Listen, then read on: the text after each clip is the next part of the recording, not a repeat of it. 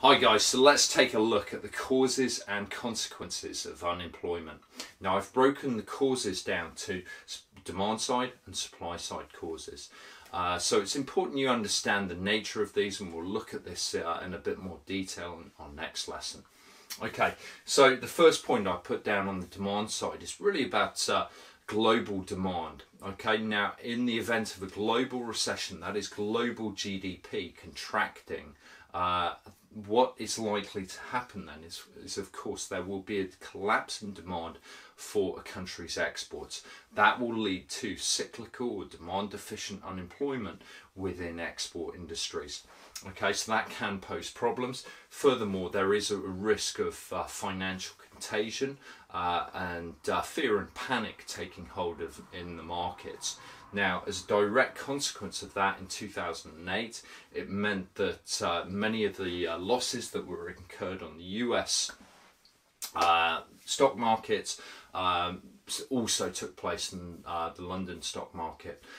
So that confidence can drop suddenly, and as a direct result of that lack of confidence and that fear, then it can have enormous ramifications for employment levels. After 2008, because of the UK's exposure to the US market, there was a big increase in demand deficient or cyclical unemployment within the financial services industry.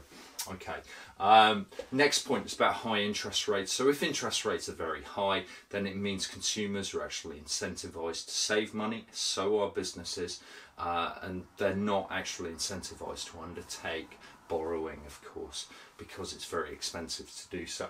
Perhaps the best example from the UK's recent history is going back to 1992, when interest rates reached as high as 15% under the Chancellor Norman Lamont then. And of course the economy was in a recession at that point. Then we've got the point regarding a negative multiplier effect. So this really just refers to if there is a reduction in government spending, then it can have much greater impacts on the rest of the economy. The reason being that as people are actually made unemployed, perhaps in certain sectors of the public services, they can no longer actually go out and consume goods and services that they would ordinarily have consumed, and of course that has ramifications for those businesses.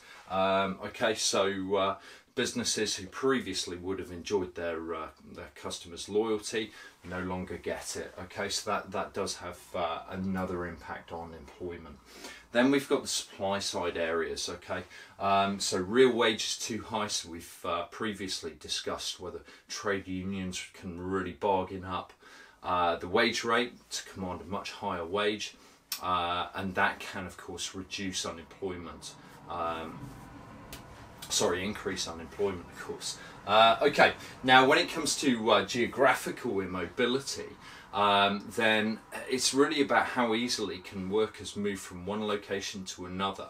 A lot of people advocate removing the stamp duty on buying a house.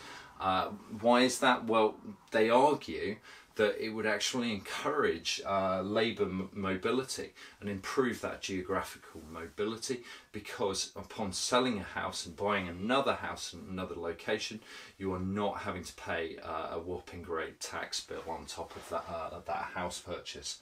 Okay, next point, mismatch of skills. Yeah, so we've mentioned this in relation to the structural unemployment that can take place within an economy. Workers need to ensure that they are actually trying to keep up with changes in the job market, and this can be difficult, and they also need the incentive to actually do so, of course. Okay, but if there is a mismatch of skills, then it can be quite damaging for a region. Just look at the South Wales valleys perhaps as an example there. After the collapse and closure of the coal mining industry there, those areas still haven't really managed to recover. Okay, so then we've got occupational immobility. How easily can actually people move from one occupation to the next?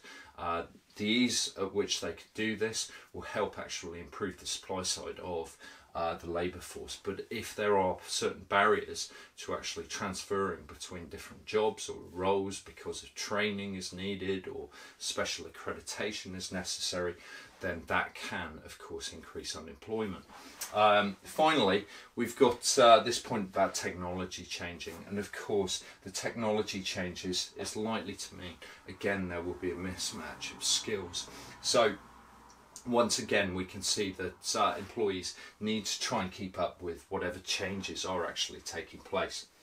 Right, let's finish up with our consequences here. So the number one consequence, as we've seen on our business cycle, is that of reduced GDP. Okay, output will be lower, standard of living will be lower, and as a direct consequence of that, perhaps the quality of life will also be lower. Okay. Meanwhile, for the government, tax revenues will fall because fewer workers are actually employed in job roles. So that means their tax take will also decrease. For businesses, they might be less profitable, again meaning the actual corporation tax taken falls. Meanwhile, government spending is likely to increase. These really refer to the so-called fiscal stabilisers or automatic stabilisers that we'll look at later in the course.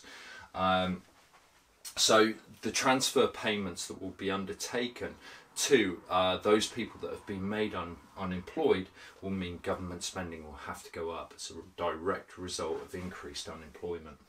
Then we've got the inefficiency that results from unemployment. We've got resources here, labourers that just aren't in active employment. They are not economically productive, and that of course is inefficient. And there's an opportunity cost attached to that as well of what the next best alternative is, and that is of course the workers actually having some sort of meaningful work. The final point that I've put down really is about social consequences, and to a large extent these have been underestimated. Okay, so when it comes to the social consequences, it could be mental illness, it could be health related problems, it could be a loss of cultural identity, that you've actually trained for a particular role within a particular field of work. That's what you've always done in your life, you've done it for the last 20 years, and suddenly that job disappears. You know nothing else, so you're going to find it very difficult to actually retrain. Okay, so there can be a cultural loss of identity as well to certain areas. Okay, that's it guys. Thanks a lot.